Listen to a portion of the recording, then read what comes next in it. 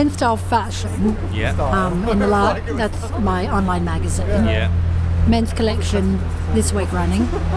Do you think men's fashion is just warming up? Yeah, I think it's. I think it goes from strength to strength. I think that this season is bigger than last season, and hopefully next season in London will be even bigger.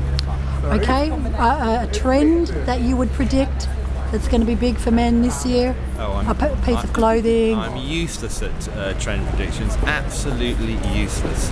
But the great thing is that there are so many people doing so many different things. Yeah. I think what you really find in London is that you get, well, what we'll be seeing later on this afternoon, fantastic Savile Row tailoring and some of the most inventive, creative design in the world. It's brilliant. Okay, what's your favourite piece of clothing that you would like, that you always wear? Every morning I get up and I put on a blue suit, and I have done forever.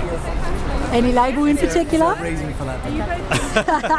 I'm wearing Richard James today. I love Richard James' clothes, it's fantastic.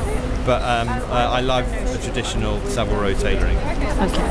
Is that right? I'm a writer for Men's Style Fashion. So collections are so great. How do you feel like it translates to actually the man on the street? That's essentially, for me, London Men's Collection should be about getting men who don't necessarily know about fashion, care about fashion, and expanding that.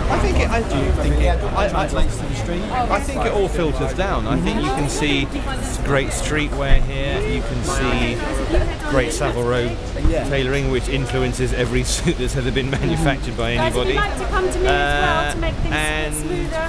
Yeah, you've got the likes of Topman showing, where they produce really good cheap clothes that are on sale immediately. So you've got everything. So I think it really does affect the man on the street. Brilliant.